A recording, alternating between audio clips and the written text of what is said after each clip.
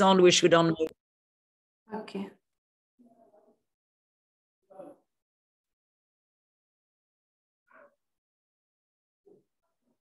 But then we wait because we are only us. So let's wait a few minutes because I guess people could not enter in the training session. There are 6 audience. You can begin. The people are just, they could not come before, so they are joining in.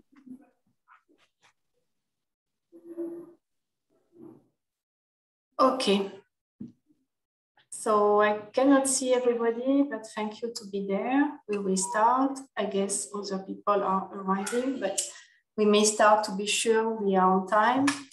So first of all, Happy New Year to all the people I did not see before. I'm very happy to be there. And as you see, we have proposed a session on pluridisciplinarity in economics. And it is a very plural session because we have 3 sorts of approach. We have one paper who analyzes the different form of relationship between disciplines and their consequences.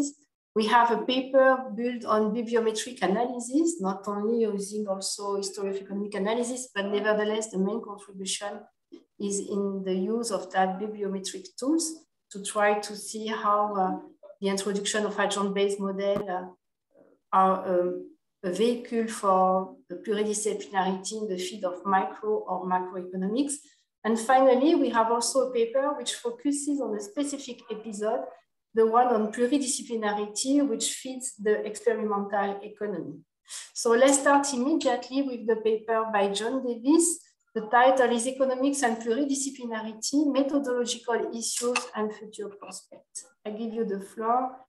And as we agreed before, I will mention when we are about 20 minutes. Is it there? Give you an idea that you still have 5 minutes. Can you see the slide? Yes, John, we can. It's perfect. So I will go slide by slide.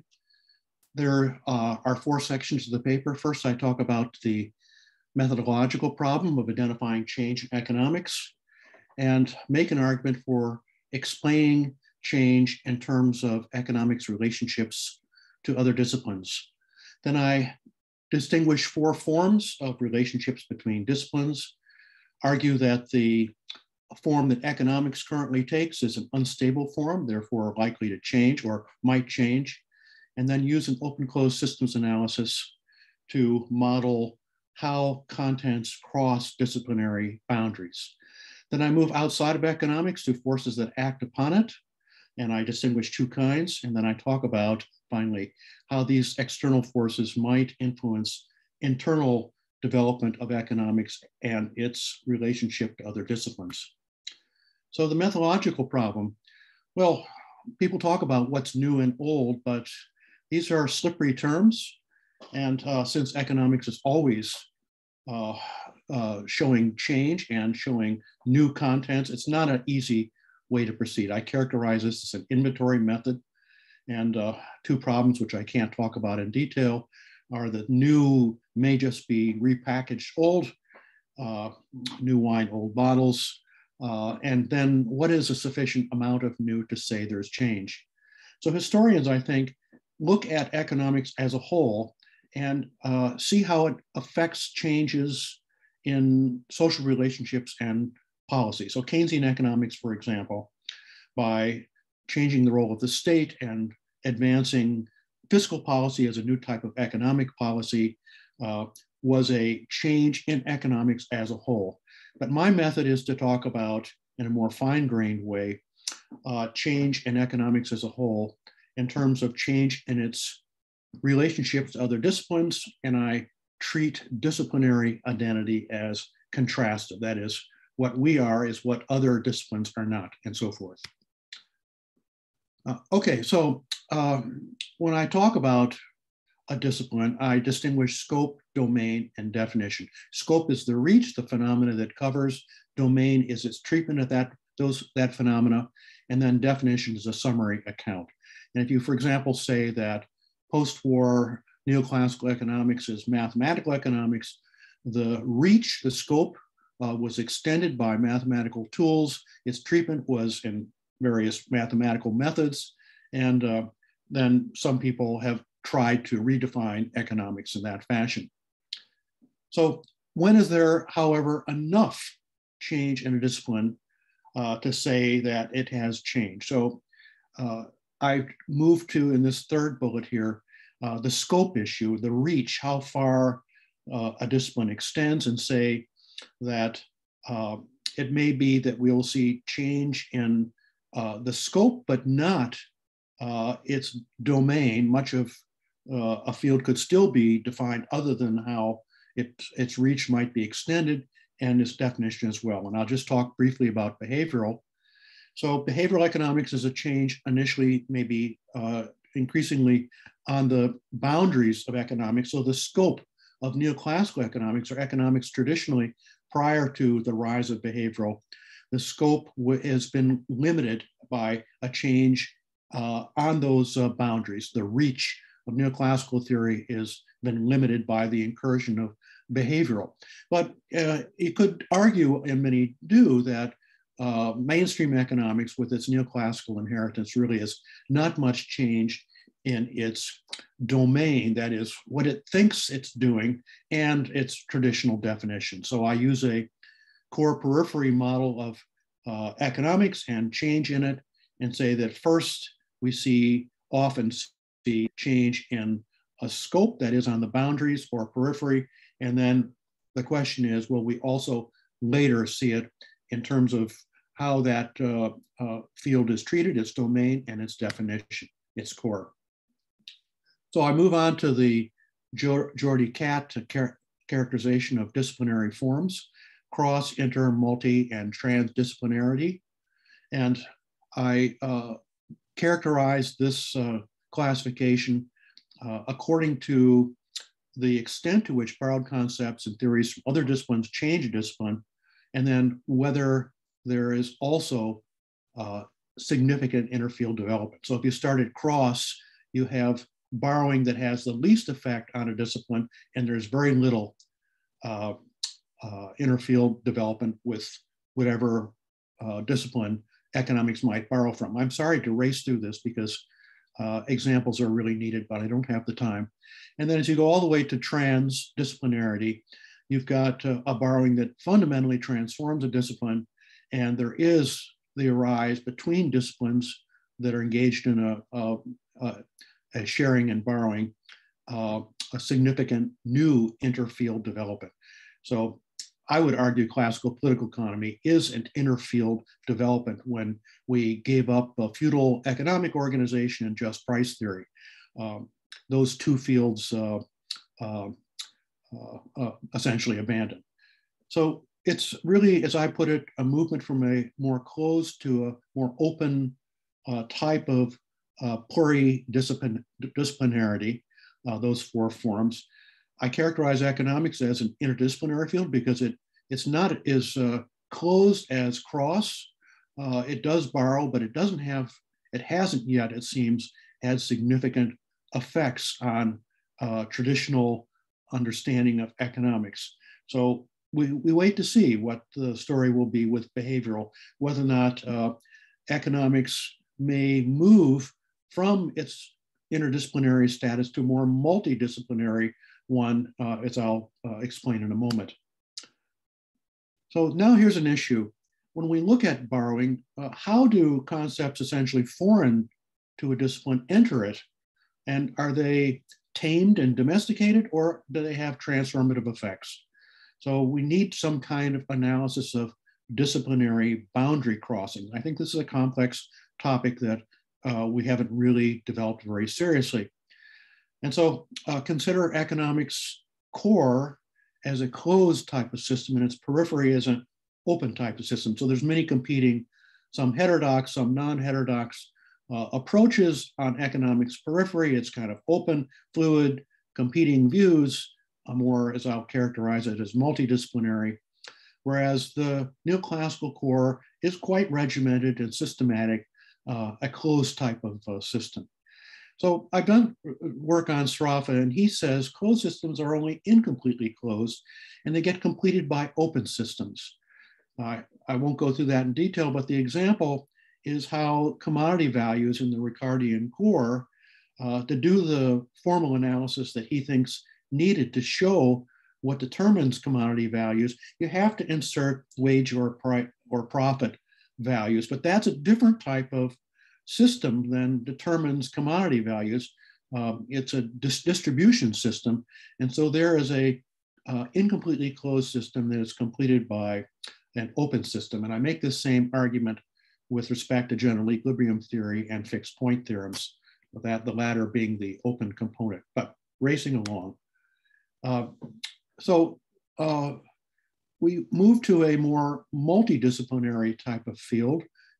If there is a heavy borrowing or boundary crossing that a fairly closed system ends up achieving by relying on other disciplines' contents. And multidisciplinarity means that core periphery divide goes away, boundaries become more porous, many competing approaches internally, a complex system, and a more pluralistic type of science.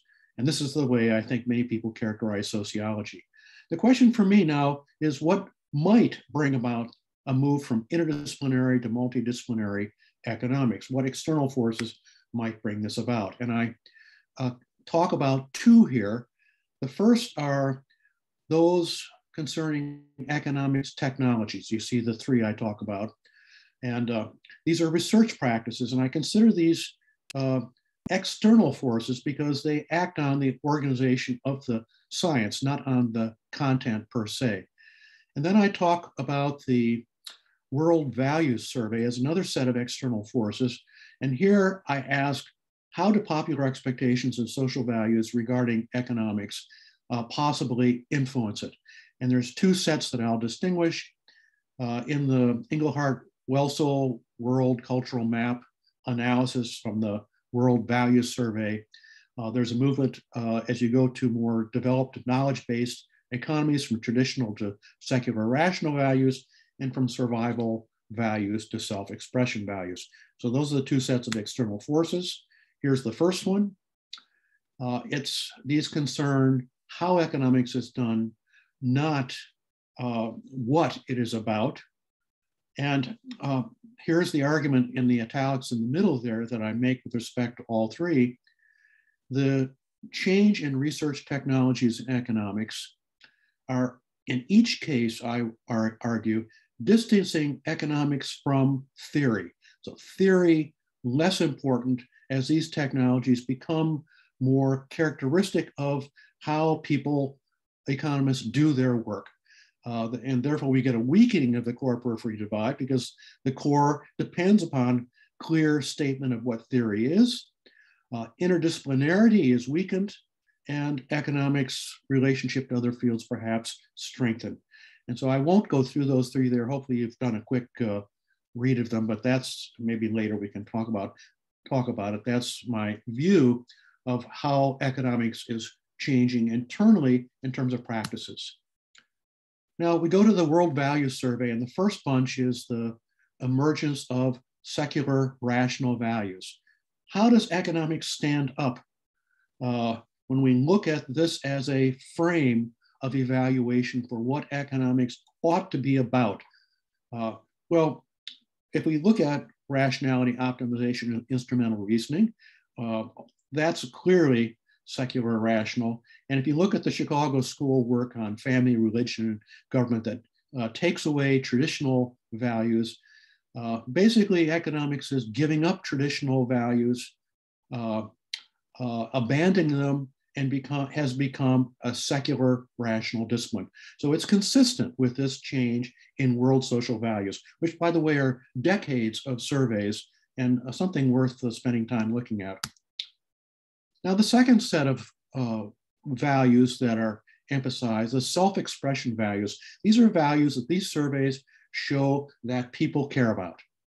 And as we move to more post-industrial knowledge-based societies, you see the three there that come up in the survey. So I can't go through the analysis of the surveys right now, but take it from me that the ones that seem to be emergent are emancipative human empowerment and the idea of having an overarching goal for people expanding individual agency.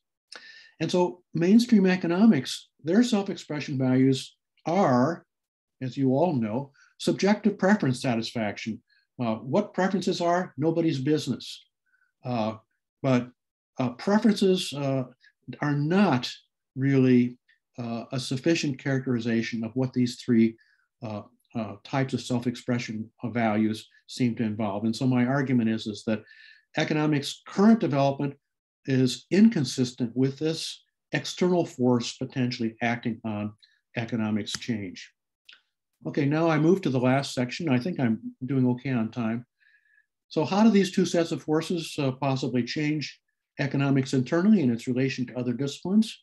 The basic point is that the practices are the internal side, or the expression of internal development, and they concern how economics is done, the social values, what it concerns. And so my view is that these two sets of forces act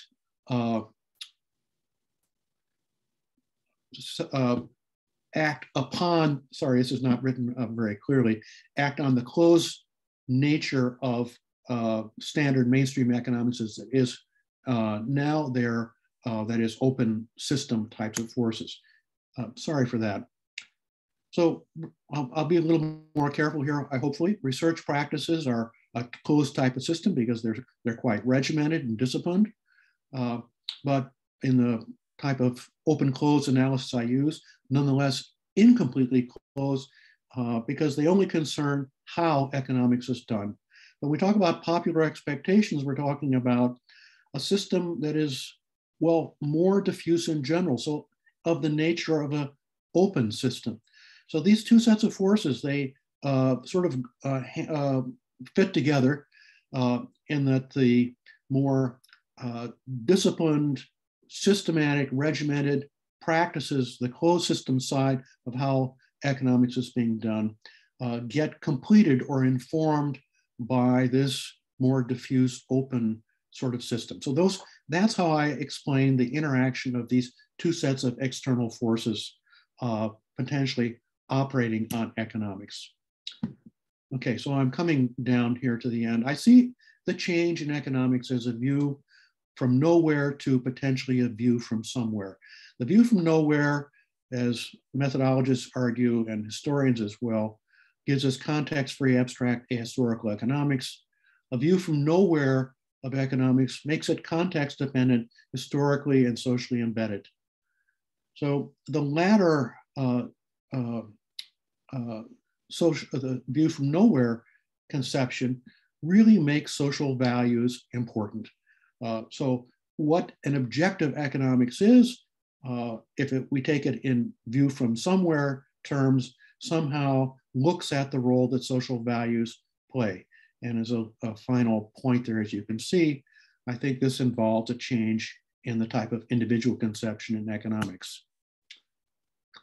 So if this change that I'm talking about were to come about, the external forces changing, what economics is about, the two sets of external forces, and the way they combine and interact, we would see a reduced core periphery divide. Economics less disciplinarily isolated, lose its interdisciplinary character, become more multidisciplinary, and you can see what I say that all involves. So last slide. The topic of the paper is changing economics. And what is changing economics? So I like to move out of our safe space of academia where we do most of our discussion and ask how the world looks at economics. And I say it's the historical evolution and development of the nature of economic life, which is a bit of a terror for us right now as we all feel with climate change, pandemics, financial crises, and so forth. That's what's happening in the world. And there is a accompanying change in social values. And so I think the uptake society has on what's happening to us in fragile human life is that it's expressed through the values that people have. And so the pairs of these external forces that I've tried to describe, the research practices and the social value change, that I argue, will change the pluridisciplinarity status of economics. Ultimately, values matter. Thank you. Thank you very much. Done very much in time. So now we have some time for questions. So they can come from the panel. I see there are already questions. So one question from Roger Michael. The move away from theory does not seem right. Big data, small ideas. What is good about that? So perhaps the first reaction, and then was that Roger? I didn't quite hear. Was it Roger McCain? Yeah. Yes. Hello, Roger. Well, my claim is that theory is diminishing in significance, and that argument may be hard to imagine when we especially look at the post-war history that we've experienced. But I think that theory, if you look at how young people credential themselves, and I watched my econometric colleagues for years, they're not worried about theory. They do all that technical stuff, which presupposes how they specialize, how they do formal modeling, and so forth. The paper has more discussion of this, but that's my claim in any case. Thank you. Thank you very much. Another question from the panelists. Otherwise, I have Annie. Yes, I have a question. If I compare your categorization with Uskali-Maki's categorization, I can feel that you're not running after the same rabbit. We say that in French. I don't know if you say that in English. We don't have rabbits. What? We don't have rabbits. You're not running after the same fox or after the same whatever, moose. No, what I'm saying is that the goal, the objective of the categorization is not the same. Could you be slightly more precise on that? Which is that, what is the link between your categorization, which resembles Uskali, cross-disciplinarity, interdisciplinary, multidisciplinary, transdisciplinarity? It definitely resembles some of the first papers that Uskali wrote on interdisciplinarity. But the demonstration doesn't have the same goal, and hence there is a slight difference between the two. Could you elaborate on that, or is my question too not clear enough? It's a fair question, and Uskali and I have sort of talked about different ways to approach these categories. And what I have done is I have tried to look at a progression from one most closed to at the other end, the most open forms of disciplinary interaction. I don't think that's his objective. And so I have done that in two ways. The extent to which borrowing is transformative of a discipline, so that boundary crossing question. And then secondly, whether or not in between fields, inner fields are emergent. So as we get to the most open, borrowing is transformative. And so that's my objective. And Uskali, I think, has different objectives. So I can't exactly speak to what his views are. Good question. Thank you. I have a question myself.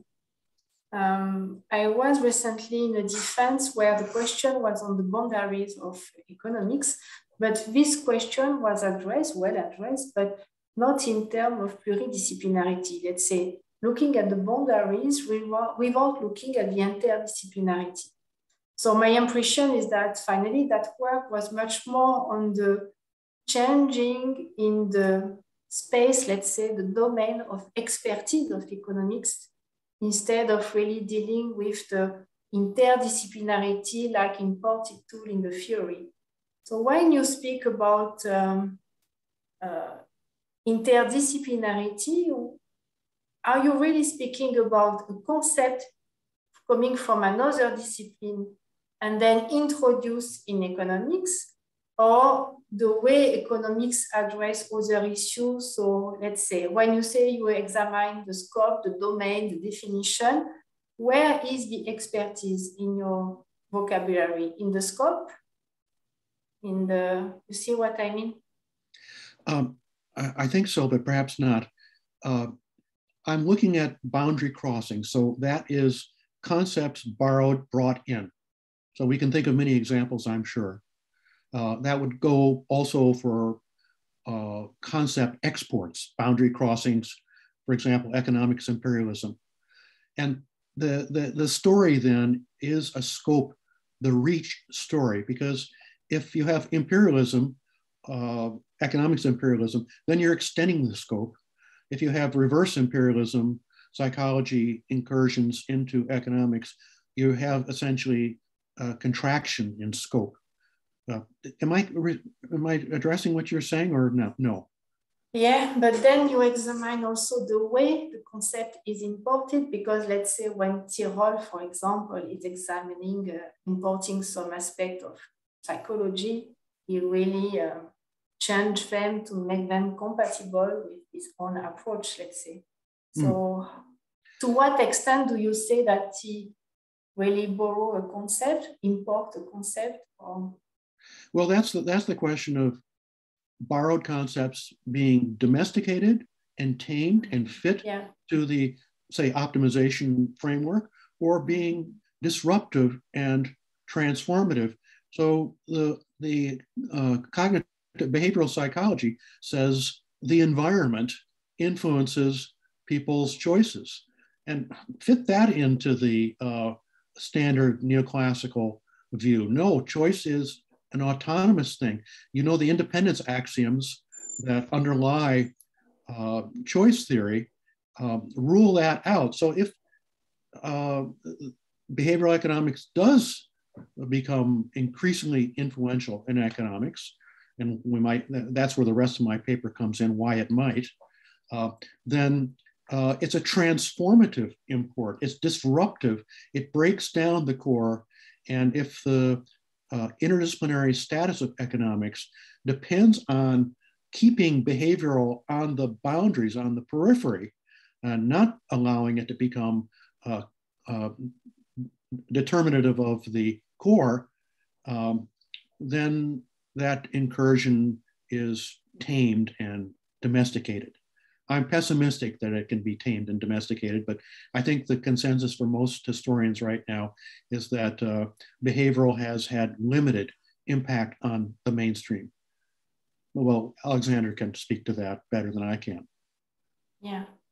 Annie, you have another question, or you just forget to answer? No, I have another question, unless there are some participants who have questions. No, it's okay. And we have time for a last question. Yes, there is a question that I can ask now, or which is definitely related to what I'll try to say in a few minutes. You speak about crossing boundaries for concepts or theories. I'm interested in the paper I'm presenting on crossing boundaries for methodological devices, which is, in my case, experimentation in the interwar period. But I think that everything you say about how concepts or theories cross boundary and have this disruptive or transformative effect is valid for methodologies. What I'm trying to work on is how this sort of experimental turn in other disciplines in the 1930s, 20s, and 30s are going to transform and change the very nature of economic theory. And this is maybe one of the reasons why mainstream economics resisted to this empirical envy, to this experimental envy. But my question to John is, could you add methodologies, which is, yes, research protocols or research techniques to what you are saying with concepts and theories? Yes, certainly. Theories don't come in because they're too big and structured, and so it's something that's more piecemeal. And when you talk about experimentation, you're really talking about a concept of investigation, that we can do a controlled analysis by isolating an environment in which we do an investigation. And that has been brought into economics. And it has been disruptive because many of the, for example, in the early research on the ultimatum game or inequity and aversion, many of the controlled experiments that were done produced new ideas about how people behave that were inconsistent with standard selfishness views of agents. So, but the answer, yes, maybe I was. They did not only produce new ideas, they imported within the discipline some elements of Weltanschauung from psychology, from sociology, from anthropology, from other disciplines, which were using experiments before economics. So I think that you have this device of transforming the discipline by importing such and such type of experimentation from other disciplines that did play a role. What is interesting is that contrary to what happened, what Murawski wrote in More Heat Than Light, what happened when it came from mathematics, statistics, or theoretical physics, here it comes from many different disciplines in the social sciences, in natural sciences, but also in the social sciences. So it is closer to what you are trying to develop in your paper than other examples. Yeah, that's an absolutely excellent point. And I think that you're entirely right that when pieces cross boundaries, they have baggage that sometimes is implicit and not the Weltanschauung idea that you said. It's sometimes not recognized. So a borrowing process, I think, has the intention of only taking the piece, the technique of controlled experiment, say, without appreciating that, well, you're buying into a bigger thing than perhaps you appreciate. So yes, that's important to explain transformative effects of borrowing. Yeah, in between we had some comments from the floor. The comments by Roger McCain saying, giving the example of econometric borrowing from medical and public health research, which could be example, and I guess there are examples of theoretical import, but also methodology. And Rose Emet is asking question. Thank you, Rose. He asked, partly you already answered, is your argument is only about conceptual movement across boundaries, but you already answered a little bit. And he wondered also if some historical story help with thinking about how discipline block or accept entry by foreign concept. And if you agree, except if you want to have a short comment, then we can answer this question with the other papers. But if you want to make a short comment, John, and then we go to the next presentation.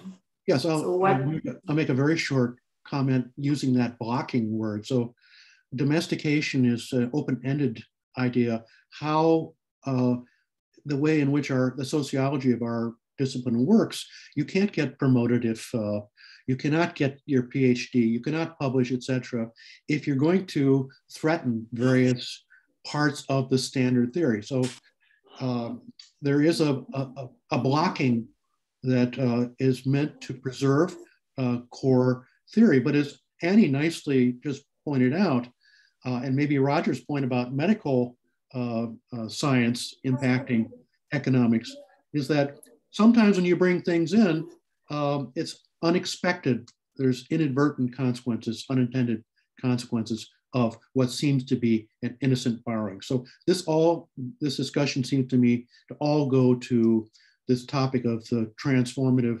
effects of borrowing. Thank you very much. So now we go to the second paper. It will be presented by Alexandre. So it's a joint paper, but Alexandre is the expert in bibliometrics, which will not surprise anybody. I'm not the one doing bibliometrics. So I give the floor to you, Alexandre. I will give you a short signal if at about 20 minutes. Okay, so thank you.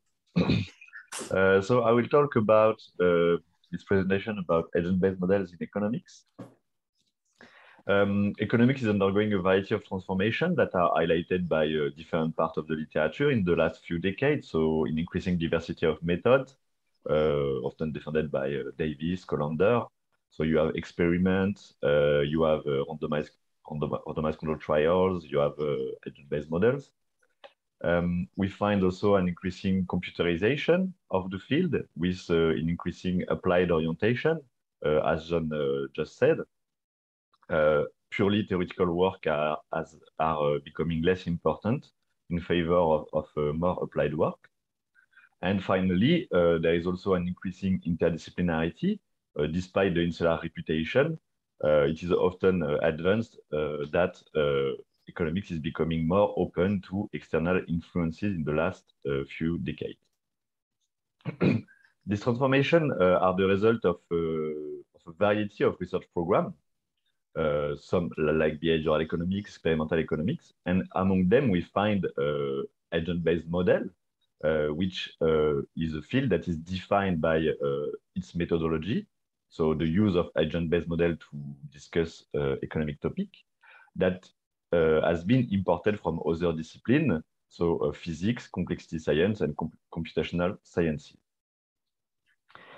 In the literature, in philosophy and history of economics, there are two big challenges to better understand how agent-based models have impacted economics. The first challenge is to characterize the cross-disciplinary nature of agent-based model in economics, whether it is a transdisciplinary new field, so really a new discipline that will be, for example, complexity science, and in which agent-based economics will be a new subspecialty. Is it something that is at the frontiers of multiple disciplines, so agent-based economics, agent-based sociology, and the interaction is only through this new specialty within discipline that interdisciplinary interaction are happening? Or is it simply an imported tool? Economists take agent-based model and apply it to their own topic without caring much for what is happening in other social sciences.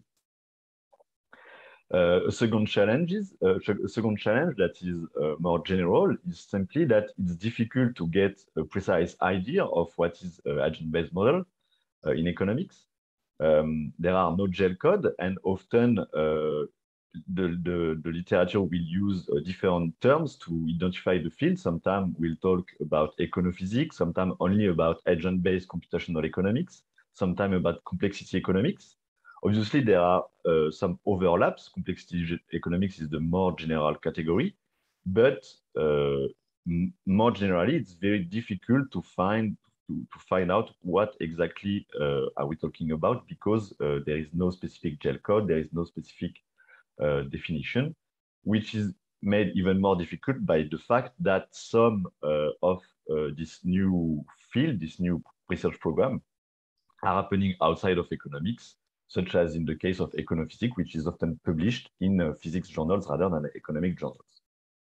So the goal of the paper is to examine the emergence of ABM in economics and investigate the way it spread to different areas of the discipline, and to find out how it challenges or not the frontiers of economics.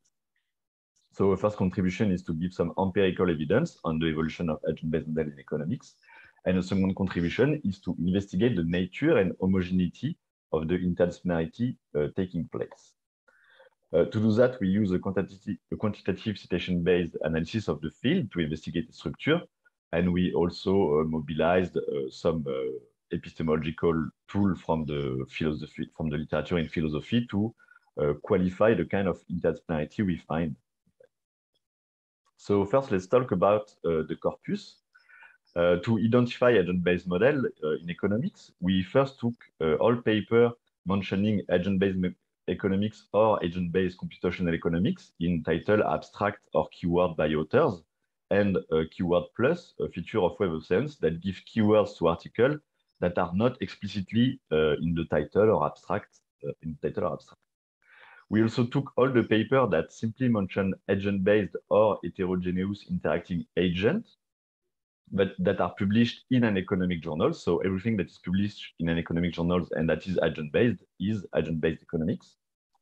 And finally, we also use a different approach than just keyword by adding Microsoft Academics article that have specific tag. Microsoft Academics assigned topics to articles that are detected using some machine learning. And so we took all articles that are tagged by economics and the agent-based model topic, or by the topic agent-based computational economics. This gives us a corpus of approximately 1,000 articles. And to make sense of this corpus, we identify the relation between the article by their bibliography, and we measure how similar they are by the number of common references they have. So two articles are similar when they share many of the references. We use this similarity measure to build a relational network.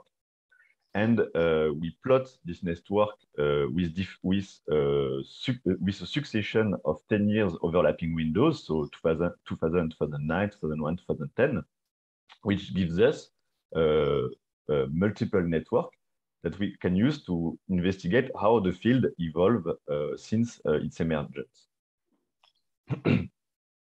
Finally, to make sense of this network, we use dynamic cluster detection algorithm. So to identify the cluster, the community of economists that form around this tool, we find the articles that are very similar to each other and very different from the rest of the network. And we find among this community which one are the most stable across time to focus our investigation. So first, let's get an overview of ABM in economics.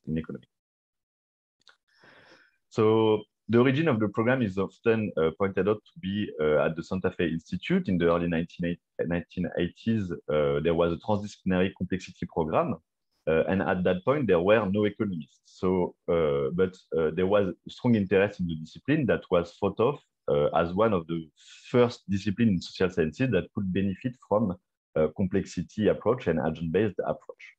In 1987, a workshop was organized with physicists and economists. And this proved successful because a year later, the complexity economic program was started under the directory of Brian Arthur, with the goal to study the economy as an evolving complex system. And in it, we'll find some agent-based models. In the early 1990s, the goal was to apply different new methods to economics. So, for example, to the stock market, and to propose an alternative to neoclassical economics. For example, as expressed by Arthur, the idea is to use standard economics as a benchmark and to develop an alternative model that would be more general and considered better.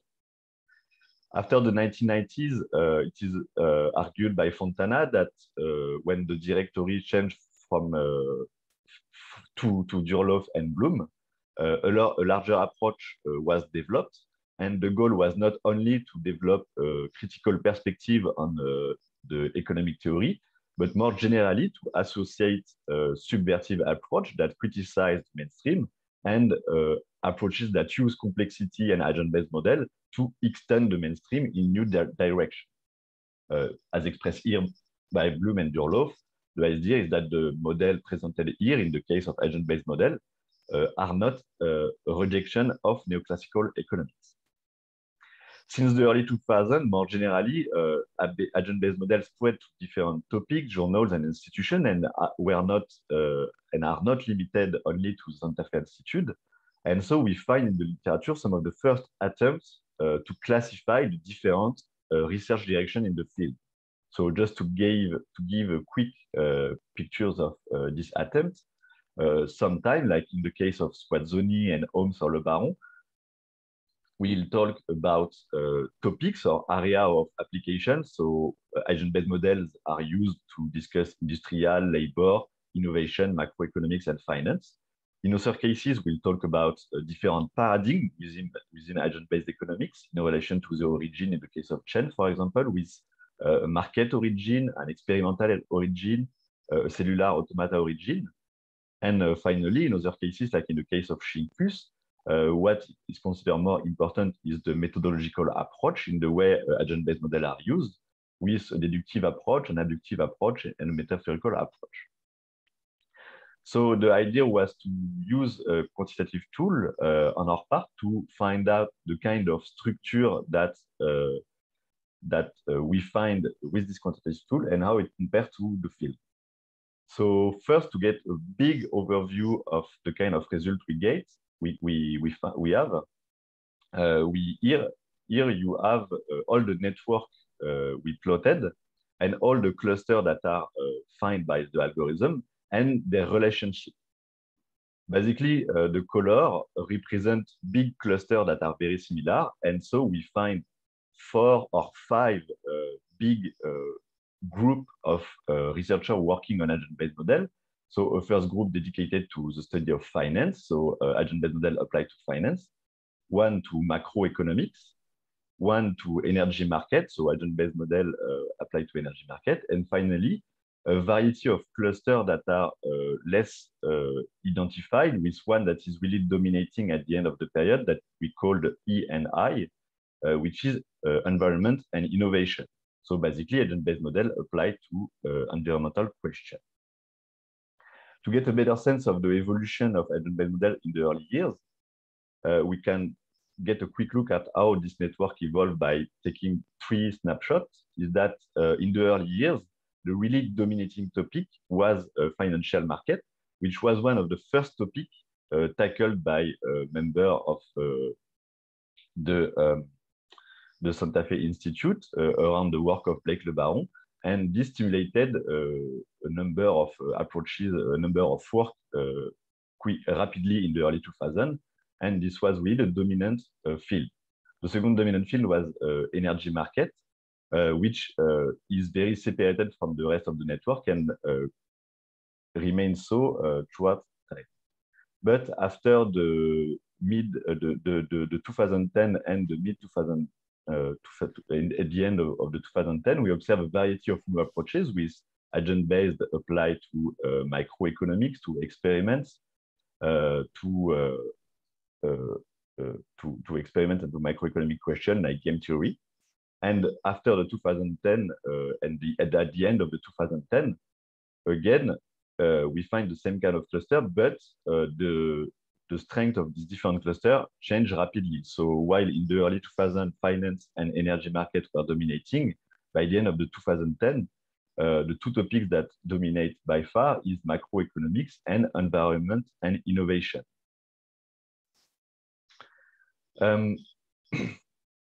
So we have these different topics within agent-based model economics, and the reason why they are used, why we detect them is that it's a way to structure our corpus and to investigate the kind of interdisciplinarity we find within this cluster.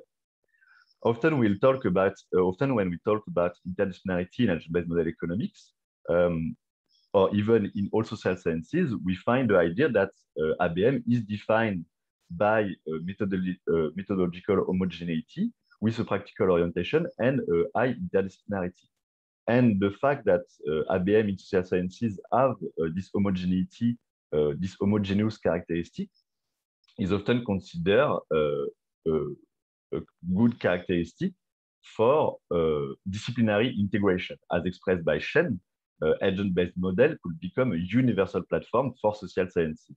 So the idea is that because you have this homogeneity in agent-based model economics, in agent-based model, all agent-based approach in each discipline could be unified at one point or another, whether in a new discipline or at least in a multidisciplinary manner. But this perspective largely underestimates the actual tension surrounding knowledge transfer. As we said previously, when you import concept, it's difficult to import a concept without any content from the discipline in which it is imported. But in the case of methodology, sometimes we think of methodology as something that is like a research field. So there is agent-based model approaches that is a research field with particular epistemic commitment. So one way to do science, so it is a community of researchers, but we can also think of it as a method, so a tool that like a hammer that you import and that you use in the way you want. So whether you import a methodology to import the community and to help the community influence your own discipline or to create a new discipline is very different that if you import a tool to simply adapt it to your own discipline. So what we can do is to look at each cluster and find in each cluster the relation that this cluster have to other discipline and the kind of literature they discuss with by looking at their references. So here we have the share of references to other discipline in each of the big cluster we identified. So just to highlight a few important contrasting differences, in the case, for example, of macroeconomics, at the end of 2010, we find that almost 82% of the references in macroeconomics agent-based model are to economics and management. At the opposite, if we look at the cluster about environment and innovation, it's less than 40% of the references that are to economics and management.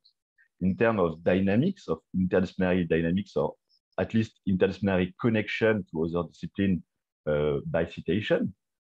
In the case of macroeconomics, we have an increasing share of economics. In the early years, the macroeconomics agent-based literature cited a lot of physics because the few papers that are published in agent-based economics are not necessarily published in economic journals.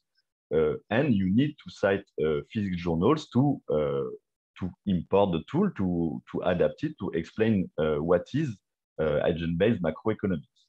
But by the end of the period, the share of economics and management doubled, and physics represent almost nothing. So you integrate the tool within macroeconomics agent-based, and you do not need to cite other disciplines as much. In the case of environment innovation, it is the opposite trajectory, because we find less and less economics and innovation. We find less and less economics in the cluster, and instead we find a lot more of natural sciences, more generally, so a greater connection to natural sciences rather than economics. So we find basically two big ways to approach agent-based model in economics in this literature. Is that we first find first approach that is ABM, agent-based model, as a critical approach of economics. In the case of macroeconomics and finance with some nuance, the articles are published in very econ-centered journals, which are not the top 5. So it is specialized journals. So the Journal of Economic Dynamics and Control, Economic Interaction and Coordination, and Economic Behavior and Organization. But what you cite is other economic journals, mainstream economic journals, so Journal of Finance in the case of finance, but mostly the AER, the QGE, the GP, the GPE, and Econometrica. Because this is what you target, this is the kind of literature you want to address, you want to contribute to economics, or as John Davis might say, you use agent-based economics, you import the tool from the outside to criticize the core of economics. And this is what we find in the literature, even in programmatic writing, as expressed by Gatti, for example. The idea is to propose a new paradigm, and or by Fagiolo and Roventini, the idea is to escape the strong theoretical requirement of new neoclassical models. As you can guess from the name, macroeconomics agent-based models is also very geographically situated. It is very European. We find mostly Italian economists, and along with some French, but it is a very well-identified community that form around the tool, that has a specific goal, that has a specific way to do interdisciplinarity, and that is geographically situated. So we find a well-identified community with instrumental methodological borrowing approach. You borrow a tool to criticize the economic theory, but there is no intent to have disciplinary integration. So you don't want to integrate economics with physics or with natural science. At the opposite, we find that in other clusters, the idea is to use ABM as a critical tool of frontiers. In the case of energy market, for example, we have a well-identified community. There is also instrumental methodological borrowing, but a potential hybridization with an applied perspective. So the idea is that you publish in economics, in specialized journal in energy economics, but the literature you interact with is the specialized literature in other field in relation to energy. So the idea is to create a community around the tool of agent-based model economics with an applied perspective. And finally, in the case of environment innovation, we have unstable community. As you saw from the first graph, it's like a little bit everywhere. Because what we want to study here is agent-based model in economics, but in this community, it's not just agent-based model economics when you think about agent-based environment and innovation. What we have here is a critical restructuring interdisciplinarity. That is that you import tool, and what you want to do is to challenge the usual way you think about discipline. The idea is to have a potential integration or at least juxtaposition of discipline within environmental sciences, because even if you publish in ecological economics, environmental management, or evolutionary economics, what you want to contribute to is generalist science journals like Science, PNAS, Nature, and environmental and ecological specialized journals. As expressed here in the literature, the idea is that modeling the economics of climate change requires methodology from social and physical sciences, and this is an effort that is further and further from the mainstream of economic thinking. Or, as expressed more explicitly by Rosser, while we have combined economics and physics and economics and biology to create a new areas of global climate economic modeling, we need a new transdisciplinary model, so a new transdisciplinary field that associate all of these approaches. So while it will be tempting to conceive agent-based model in economics as either a subfield of the discipline like behavioral economics, or as a specialty of social sciences, ABM, of agent-based model social sciences, in which economics will be only a part, we showed that the way this knowledge transfer from physics and complex sciences to economics happened encompass a variety of relatively heterogeneous approaches, with, in some cases, like macro and finance, you import a tool to criticize the discipline. And in other cases, like energy, environment, and energy, you import the tool with a critical perspective on the traditional boundary of the discipline, whether because you want to have an applied perspective on a specific subtopic, or whether you want to create a new transdisciplinary field. In both cases, criticisms are directed at a particular idea of mainstream economics, but they are fundamentally different in nature. So thank you for your attention, and comments are very welcome. Thank you very much on time, less than 25 minutes. So we already have a few questions from the audience. So first, there is the question, so why we let outside our sample the Orkut work in 1955? And then the first point, perhaps we can answer quickly, is because the databases we built was not encompassing this period. And that I would say that we did not try to have really the history of agent-based model. Otherwise, of course, we have to mention this pioneering work. But we really focus on the recent development of the literature because it became much more intensive from the Santa Fe period. So we start there. Even from the Santa Fe period, we do not try to offer really an history of that period. Now we just take some references, some points to understand the process, and then we try to look at what was produced from that period. You want to add something?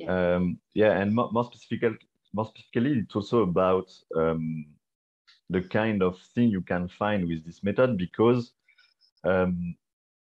what we used here is a keyword approach, so basically words like agent-based computational economics, and this kind of I call it brand because it's a term used by Peter Earle, but it's like you will talk about brands of research programs. So for example, you have behavioral economics, experimental economics, neuroeconomics, and this brand make a research program very easy to identify and community very easy to identify.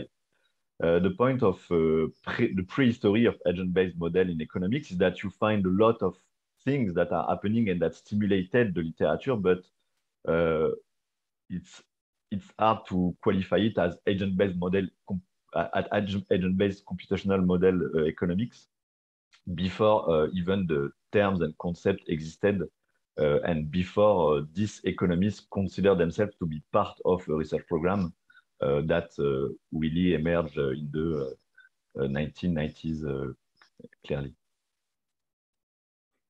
Okay. And then we have a comment from Roger McCain. Thanks for your nice comment first. And then Roger asked about the collaboration with such sociologists. Then I'm not sure about what you want to say. Do you mean that we have to trace the influence of sociologists in economists, or you are speaking about the tool we could have used as author of the paper on sociology? You have an idea, Alexandre? I'm not sure if it's the collaboration with sociologists for the methods or in agent-based model economics. Exactly, I'm not sure. So perhaps you can add a little bit and you can elaborate a little bit your question. I'm not sure about what you want to hear about. Are there other questions?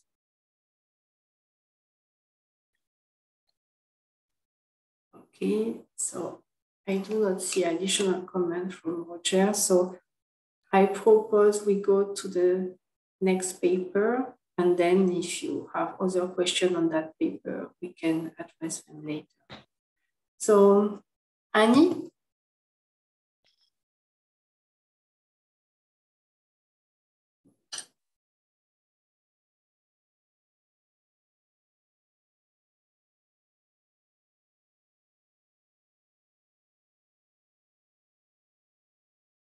Annie, ton micro On t'entend pas, Annie.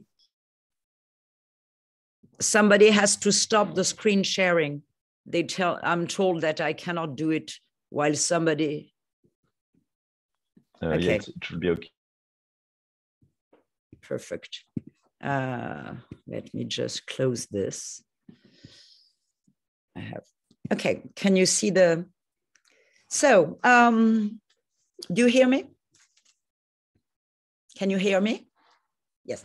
First, I would like to thank Ross Emmett for putting together these sessions at the ASSA meeting. I would like to thank Muriel for putting together this specific session and present this paper, which was first a historiographical paper. The idea being, I cannot move my slides. Wait. Sorry, I have to. Yes, it's enough to do that.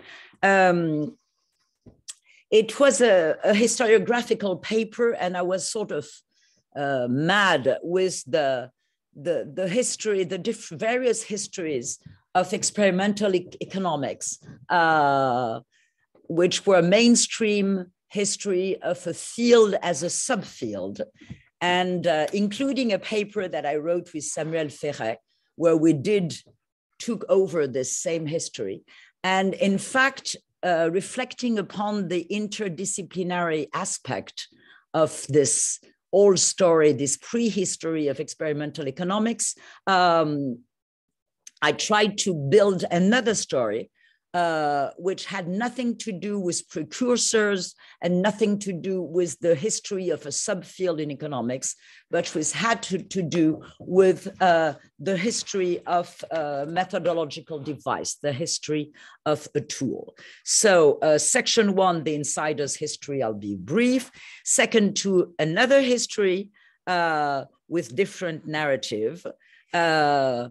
And I shall, with different lengths, I shall distinguish borrowing to Leo Corey's distinction, an image of experimental knowledge, which was developed in the 1920s and 30s, and a body of experimental knowledge. And this will be the longest part of my talk, with very many different types of experimentation in very many different disciplines.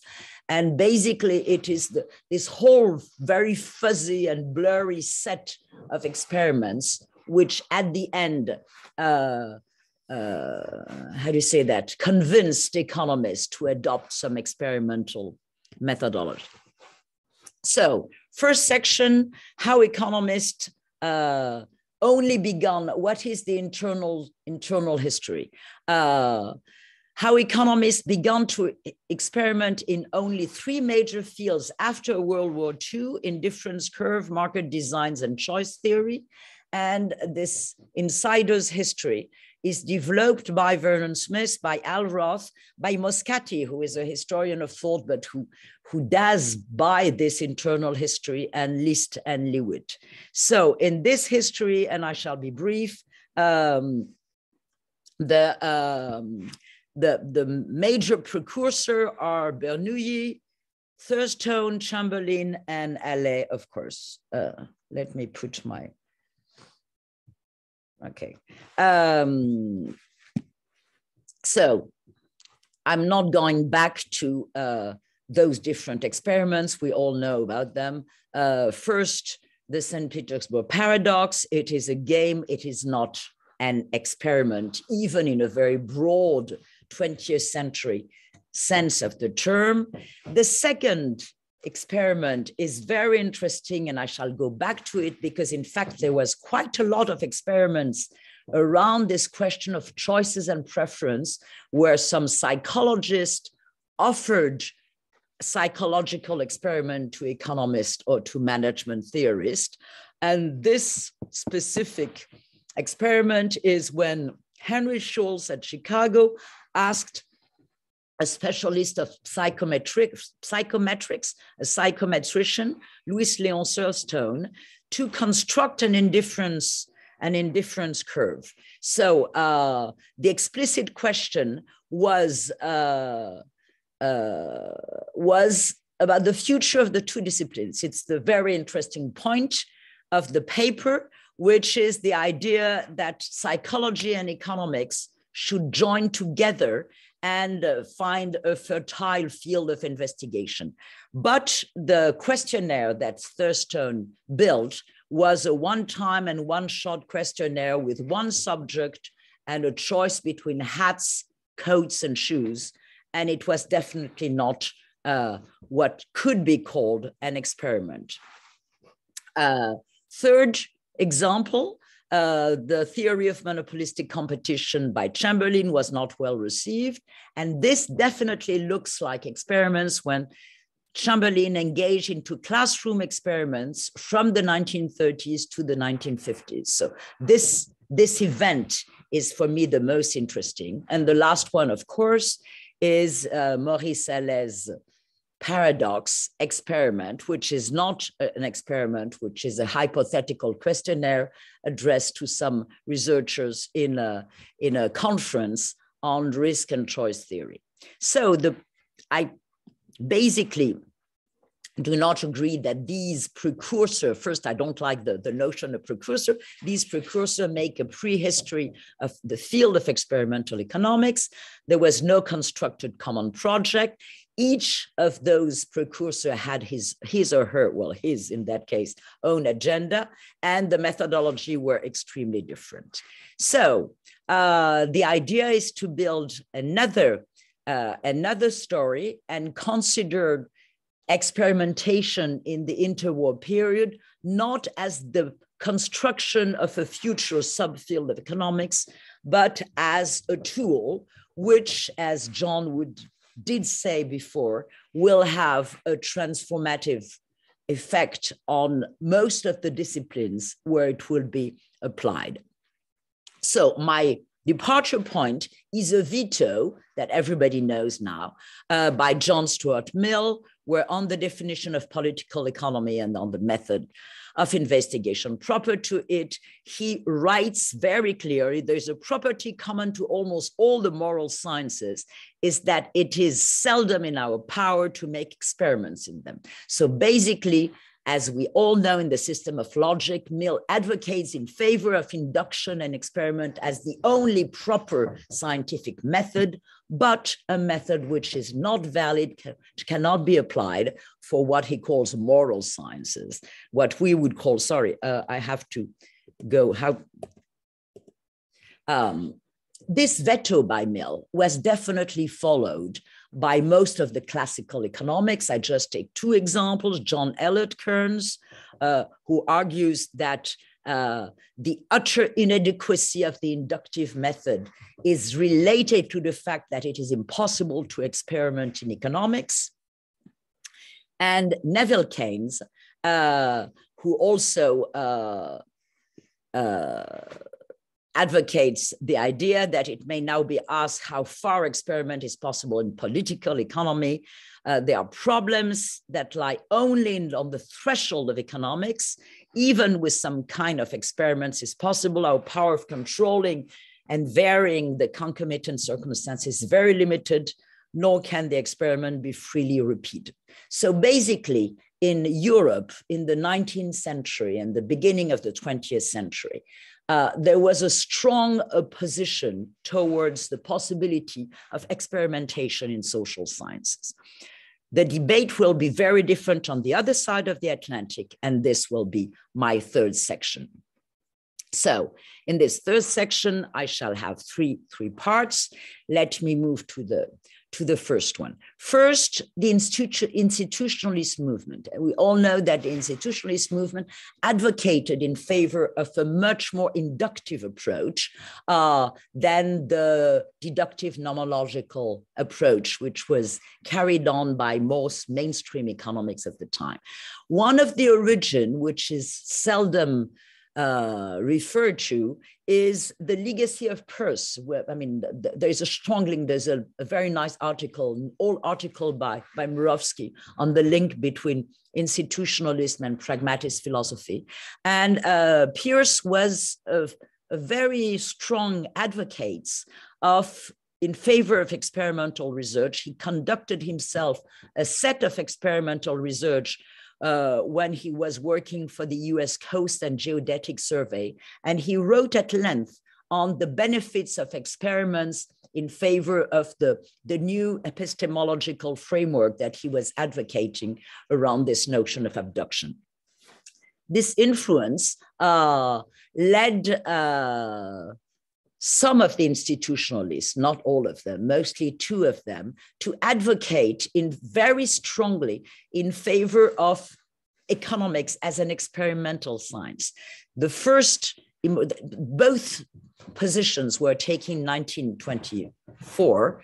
The first strong position was held by Mitchell, who was president of the American Economic Association in 1924, and who devoted about a fifth of his presentation to the AEA to the necessity for economics to become an experimental science. The obsolescence of the older type of reasoning in economics will be promoted, blah, blah, blah, coming over, thinking about human nature, and he develops the idea that economics should be an experimental science. Of course, speaking of experimentation, I do not forget, says Mitchell, the difficulty of making experiments in the social sciences, but he says that there is a way, and this is the research program. If we want economics to turn into a real science like the natural sciences, the idea is to develop experimental techniques.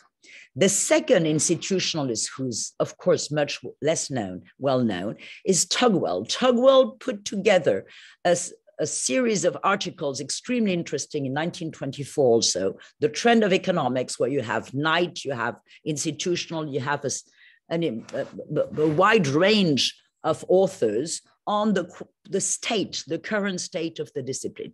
His own article is entitled Experimental Economics, and basically he argues that the assurance of rightness in science is to be found in the replication of experimental results. So Tugwell, who doesn't have a very sound definition of what experiment should be, is a very strong advocate of the necessity for economics to develop an experimental, like Mitchell, he underlines the difficulties. The difficulties are obvious, with the obvious impossibility in most cases of controlling experimentation. So he develops this. But basically, there is this very strong experimental envy, which is expressed both by Mitchell and by Tugwell. 4 years later, he goes on in the journal, in a set of articles, I just quote one. There is a set of articles in the Journal of Philosophy where he develops the idea that workers in the social sciences can be divided into two groups. One wants to go into the experimental direction, and the other one are basically the old school mainstream economics. The second importance, so this was for the image of knowledge. In between the image of knowledge and the body of knowledge, there is an extremely important episode, which are the 10 years, 8 years, 7 years, where Beardsley Ruml was appointed director of the Laura Spelman Rockefeller Memorial Fund. He was very young, he was 27, and Beardsley Ruml soon hired also young, older than him, a 30 years old institutional economist, Lawrence Frank. And they both, Beardsley Ruml wrote a report on the fund, and Frank engaged into a review of the social sciences in the United States. And both defended the notion of experiment as the only way of having a modern social sciences in the United States. And hence, they advocated rather successfully to the Rockefeller Fund in order to fund laboratories in many different academic institutions all over, a little bit in Europe, but mostly in the United States. And this is extremely important because experimental research supposes laboratory. Laboratory are expensive. So the funding, there were many fundings for research in the US in the interwar, but the funding, these years, it stopped when Ruml left the fund in 1929, but from 22 to 29, there was a huge amount of money devoted to experimentation in the North American social sciences. Let me take now some examples, and we'll see that it covers a very wide range of the social sciences. First type, not first type, we have many first types, but experiments which were extremely widely publicized were experiments in agriculture. So there were many agricultural farms. The origin came from England, the Rothamsted Manor, owned by John Bennett Laws with a young chemist called Gilbert, where they hired Fisher and they developed Fisher statistics and randomization techniques very soon. Those techniques arrived in the United States basically in the end of the 19th century. There was the Hatch Act of 1887 to encourage research and to create experimental station in agriculture, which widely developed, published in a journal called the Journal of the Proceeding of the Agricultural Economic Society, which was widely read by economists, and also published in the American Economic Association, the GP, published in important economics journals. This is one of the points I would like to make, which is that mainstream economists could not know what was happening around experimentation in other disciplines. The second one was, of course, industrial economics and workforce management. There had been quite a lot of experiments on time and motion studies We all know the pictures of a horse running and a man running. We all know the works of Lillian and Frank Gilbreth. But the most well-known experiment, for reasons which are not linked to the experimentation, is the Hawthorne works, the Hawthorne works management, which engaged still in 1924, which is an important date for this experimentation envy, in a series of studies on the productivity of labor and the question of fatigue. We were in the midst of the Taylorian methodologies, and there was a lot of problem in workers' labor productivity had gone down. So these first experiments did not work. They called upon a group of researchers from Harvard with a fatigue laboratory, which was interdisciplinary, which was chaired by Lawrence Henderson, to take over the experiment and bring academic expertise on the ongoing research.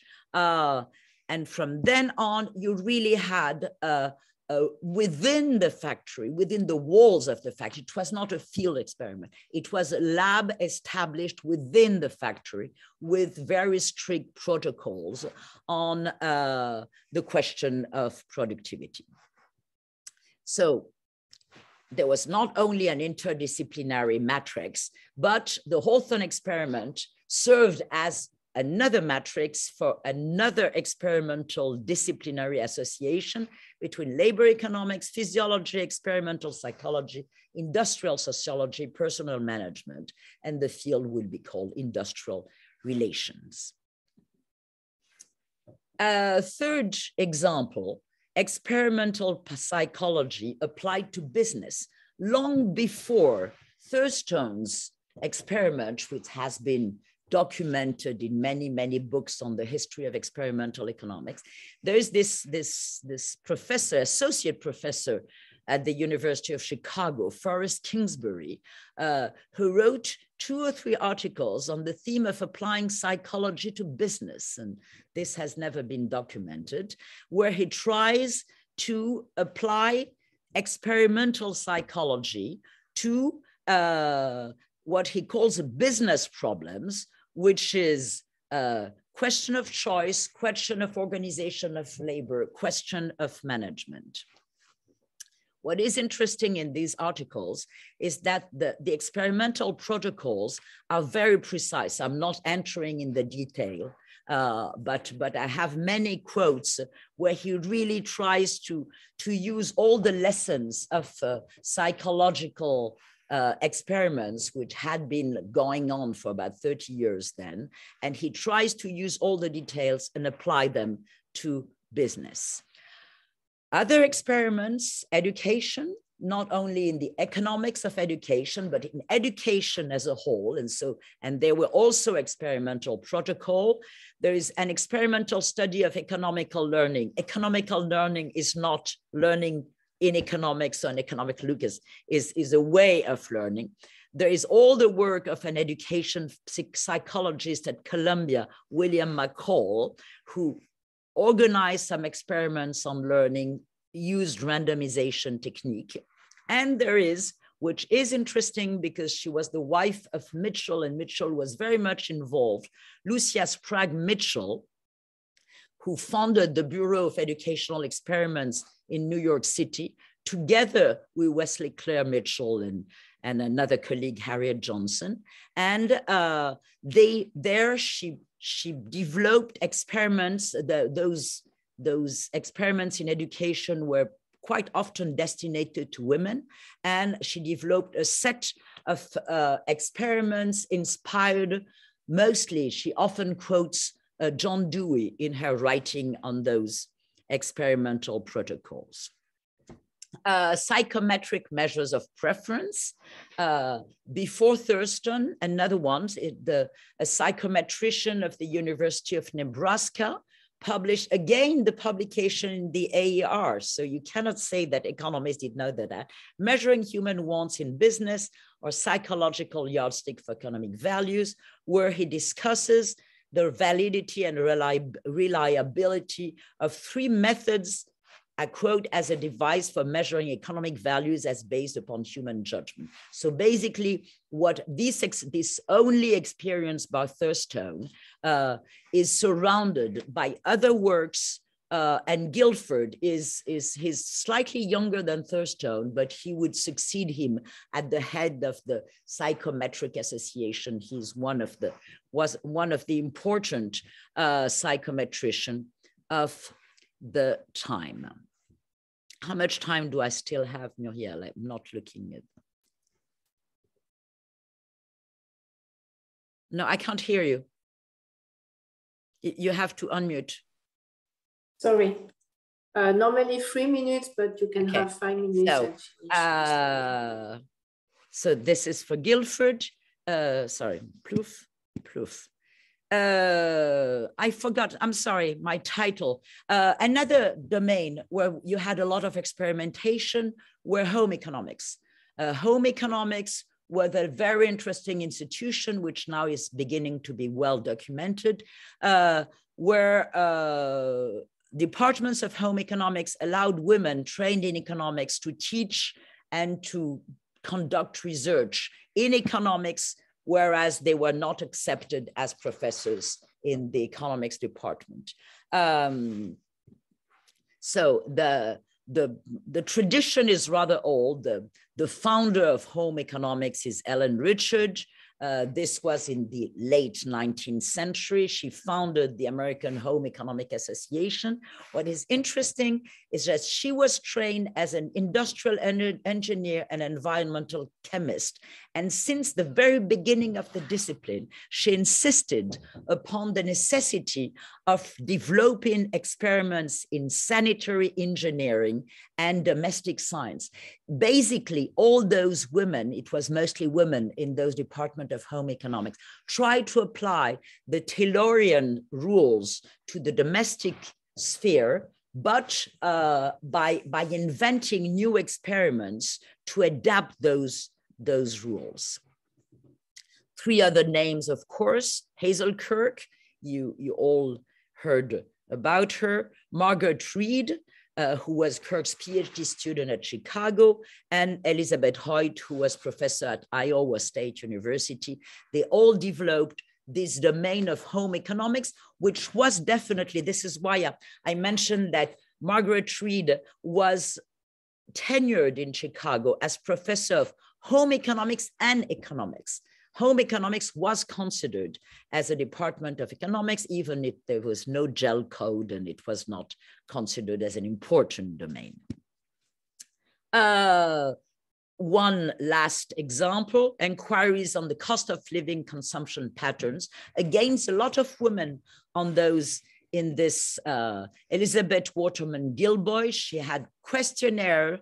She was a very well-known agricultural economist. We've seen that there were a lot of experiments in agricultural economics, and she carried on experiments and questionnaire on the request of the Harvard Committee on Economic Research where she was vice president. And she computed and charted the result using randomized technique. Jessica Blanche Peixoto, also questionnaire on academic family budget at the University of California at Berkeley. And outside of the academic, Margaret Loomis Tecker also researches on family budgets and cost of living. So I don't want to be too long. What is important is that you had strong methodological discussion on the status of experiments in the various social sciences and on the possible status of experiments in economics. So, to first conclusion, there was a proliferation of experiments in various social science: psychology, sociology, management, anthropology. I forgot political science. I had to. It was too long. Political science, education, agricultural economics, labor economics, home economics, consumer economics. These experiments had already the dual purpose that experiments have today, which is 1, to test theories, 2, to design new institutions and policies, which was definitely very visible in agricultural economics or education economics. Exchanges and crossing at the borders of the different social sciences had a strong transformative impact on each of these. I join what John was saying before. There was definitely a transformation and a disruption in each of the disciplines. My second conclusion is, how can you explain the agnotology, the ignorance on the part of mainstream economics in this interwar period? First, experiments were done in unconventional areas of economics, although they were publicized in the American Economic Review, QGE, GPE, Review of Economic and Statistics. So the subfield of experimental economics did not emerge as an institutional field, but the methodology was definitely there. In these different various fields, marginal fields, experiments were conducted either by heterodox economics, institutionalists, or some Hazel Kirk in her thesis is very critical of neoclassical economics, or by economists trained in another discipline, and I would add, or by women, which were not considered as important in the profession at the time. Third, they implied a different conception of economic behavior than the mainstream conception. I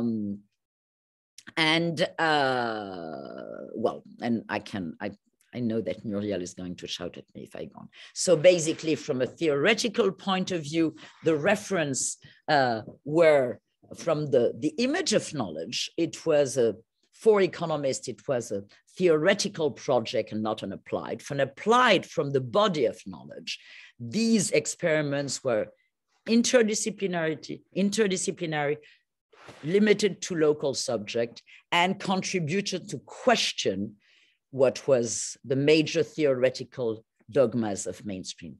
Thank you for your attention, and I'm waiting for your criticism because I'm struggling with this subject and I don't know what to do with it.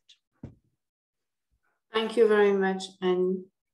So perhaps there are first some questions from the floor. We were perfectly in time, so we have time for questions. So I do not see anything for the moment for the question. And so John and then Alexandre. Thank you, Annie. We cannot hear you. Yeah, it's okay. You can hear me. Thank you, Annie. I think it's very fascinating to see this history uncovered. The questions that you raised at the end, why it didn't have more momentum, or the issue that you raised at the end is one that is provoking. I remember you gave a paper at an HES meeting a number of years ago on the Hawthorne effect, which you referred to the Hawthorne experiment, but the Hawthorne effect might have had a dampening, the recognition of it might have had a dampening effect on the conviction that experiments were useful. But let me also ask you a bit more about Alvin Roth. So Alvin Roth, of course, made the concept of exchange different from mainstream thinking when he did the kidney exchange analysis. And this is a social question. There's social values operating on what economics ought to be able to achieve. And I wonder if you can comment on both the Hawthorne effect and Roth's influence by taking up socially important issues. I was fast on that because what I wanted to show in this presentation is the very astonishing multiplicity of experiments. So they were not experiments with a strict protocol as 50 years ago experiments would enter a strict protocol. Each experiment had its own type of protocols. Some had very fuzzy protocols, but they were very strongly, which did not exist 50 years before, experimentation in the United States in very many social sciences. And of course, the Hawthorne effect was one of the important experiments. Why was it important? First, because it came from the fatigue laboratory, which was an essentially pluridisciplinary laboratory, where you had doctors, you had economists, you had physiologists, you had sociologists, you had people like Elton Mayo, who was anthropologist and specialist of management. You have mathematician, you had statistician. So the fatigue effect, which is an institution for which we would need I've been dreaming of writing a paper on the fatigue laboratory since long, because it's a very interesting. So it's the people from the fatigue laboratory who comes in this plant, this industry near Chicago, and develop the Hawthorne studies with what is just has been known in the literature, which is the idea that the question is not the object of the experiment was what happens if the light change in the workshop on the productivity of the workers. And in fact, what matters was the attention that those little Harvard very chic, very young researcher came, and they say, oh, Mary, you have a nice dress today. And, oh, Joan, how is your grandmother? And this is the reason why the productivity raised, and not the question of lightning. So basically it changed the type of management. So the question, it's not only a matter of question of interdisciplinarity. The question is, was this part of economics? Is the question of labor productivity an object for economic theory? The answer should be yes, but is the empirical question of labor productivity, how does it work? Is it a subject of interest for economists at that time? No. So what is interesting in the Hawthorne effect, like in most of the other subjects the topics that I took as an example, is it has to do with the boundaries of economics, and it has to do with very fastly moving boundaries. Home economics was not economics. Agricultural economics was not economic. So now, as historian of economic thought, we realize that some basic concepts in finance were done by agricultural economics. There's a lot of work on that. So home economics developed also concepts and theory, but at the time, it was not considered as important within the field of economics. So it is extremely interesting on the theme of the borders. So this is how I took the Hawthorne experiments in this paper, not in the previous one. Your question on Roth, I'm extremely interested by Roth's work in experimental economics, and I agree with this question of social values. I just picked up his history. He was in the handbook of experimental economics that he edited, which was one of the first major handbook after Vernon Smith's one. He has this history of experimental economics, where you only have those precursors. You have Bernoulli, you have Thurstone, you have Chamberlain, and you have Allais. And this seemed very narrow as a history. So as a good reader of Foucault, I don't like the notion of precursor, of course. But apart from that, the idea, it is not those mini experiments which paved the way for what will become a real experimental turn after World War II. It is much more, in my opinion, all those experiments all around in very different social sciences. And in that sense, the experimental turn is totally different from the borrowing of what one neoclassical borrowed, or from psychophysics, Weber-Fechner law, or from physics, theoretical physics, the supply and demand mathematics, or when statistics came to economics. I mean, each time there was one discipline involved. What I'm trying to show there is that you had a lot of disciplines who would practice very differently. The most important, of course, was psychology, social psychology, experimental psychology. But you had a lot of other disciplines where the people did experiment in social sciences, where they were not supposed to be able to. And it is this matrix that allowed at the end the economists, who were the very last one, to consider that it would be possible to experiment in their field. I'm speaking of mainstream economists, not heterodox economists. Did I answer your question? Not really. I can't hear. Thank you. Then we have Alexandre. Yes, thank you, Annie. So like you said, at the time, discipline were less closed off, and I could imagine that it was more common to do work within economics that use a method that were not widely used.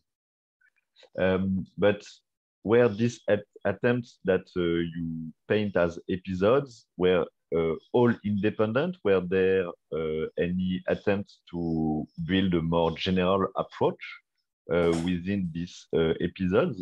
Or do you consider that this episode could be example of, in the end, independent attempts to use experiments in economics that show that there is some continuity, that many people thought independently of experiments in economics as something that could be useful, and that continued up until there was something happening in economics? So this is my first question, or whether it is a more general, or whether there were more general attempts to bring to build a community around this tool or something like that. So this is my first question. And my second question is, so do you think there are similar episodes between the interwar period and the emergence of experimental economics, or do you think that there is something happening in the interwar period, something happening with the emergence of experimental economics, and then really no relationship between experiment and economics at all, even in the more marginal field, or everything that was attempted before moved to other discipline, or I mean, I don't know. So before is there a continuity that you can establish? Yeah, thank you, Alexandre. Before your answer, there is also a question from the floor by David Mitch. Hello, David. And perhaps it's in the line not so far from what Alexandre is asking. He's asking perhaps the term experiment requires further elaboration. My sense is that current experimental economists impose a lot of structure on what they set up, for instance, on replicability and so on. So perhaps this is linked to some extent to the question of Alexandre of the possible link or distance between the two periods people develop experimental economics. So,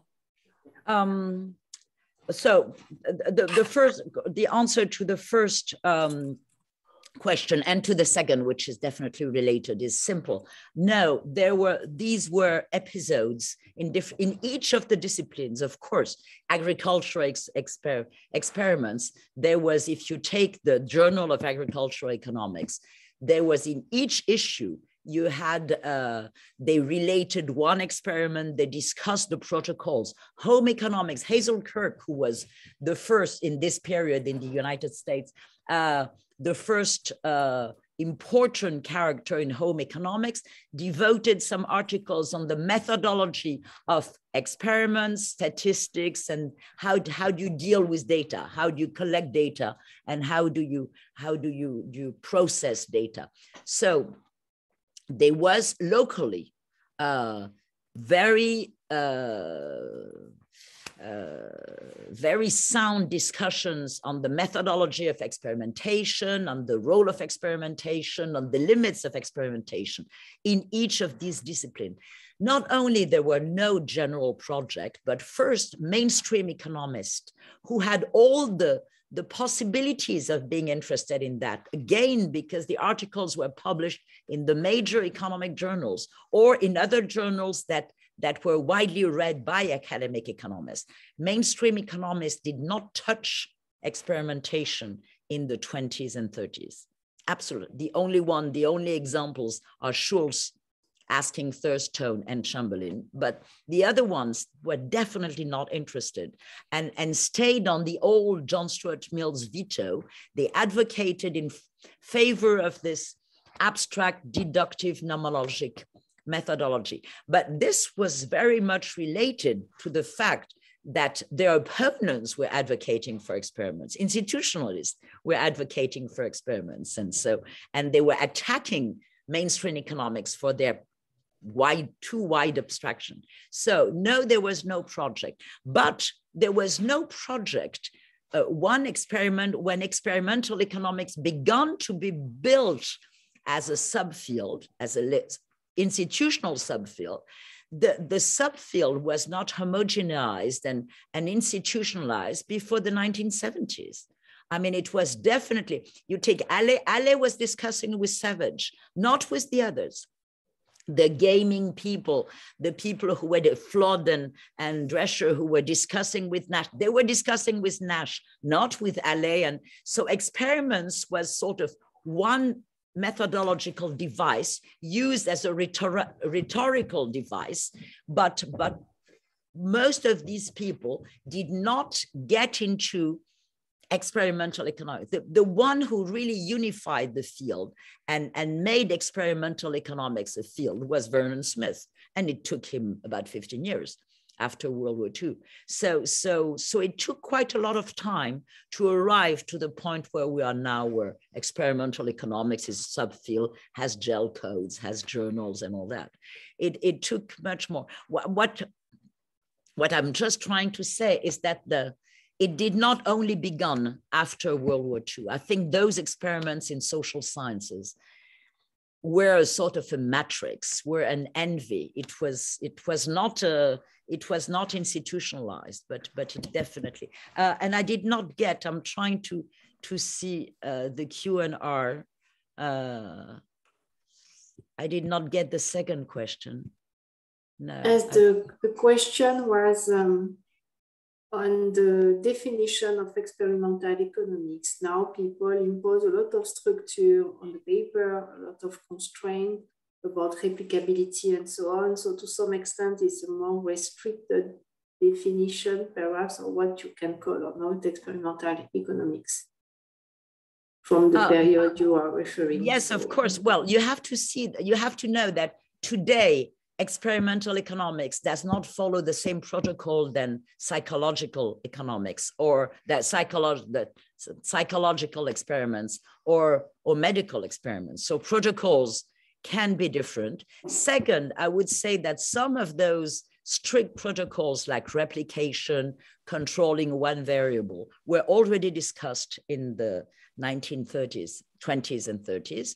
Third, what is considered as very new today is the fact that experiments at the beginning were supposed to test existing hypotheses or new theories, and that only after they are conceived as designing new policy